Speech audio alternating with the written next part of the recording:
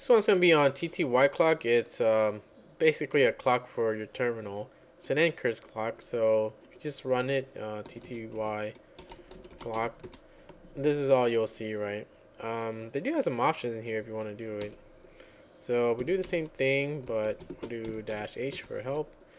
And well, I'm using the patch version, and the patch version has bold colors, and they also get rid of the frame, but it's pretty much the same thing if you use the other one. Okay, so what you have in here is if you do if you want to change color, the capital C, they don't actually tell you which color it is for each number, but just try it all, like 0 through 7 here.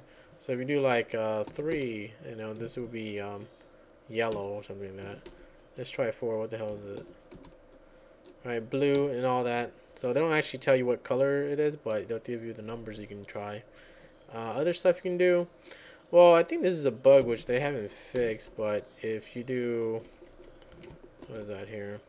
You do format. It's supposed to be the format for your date, and I tried all of that sucker. It didn't really work. So if I do like the date here for this, see, it gives you a sig fault. You're supposed to get this information from if you do man date and you search for date here. What the hell is that? Right, I'm supposed to do something like this, but I don't know why it doesn't work, so I guess that bug has never been fixed or whatever. Other stuff you can do, well, they do have this other one, which is like kind of stupid, but you can do it. You do -R, it'll just bounce around, which is called rebound.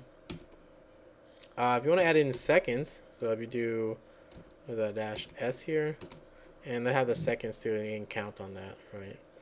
Anyways, that's it for the clock. Not very useful, but if you want to, I guess, decorate your, your terminal, you can do that with the clock too if you want.